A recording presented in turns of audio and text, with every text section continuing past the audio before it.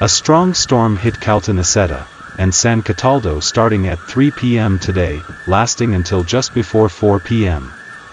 Flooded. In particular, trees felled in the Gurra Savarino district and in via Stazzone.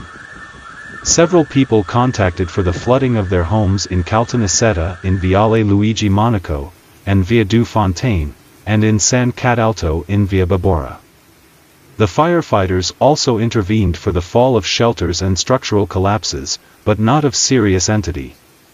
Nobody was hurt. According to the Google.it weather, Caltanissetta will be affected by thunderstorms in the afternoon until Saturday next week.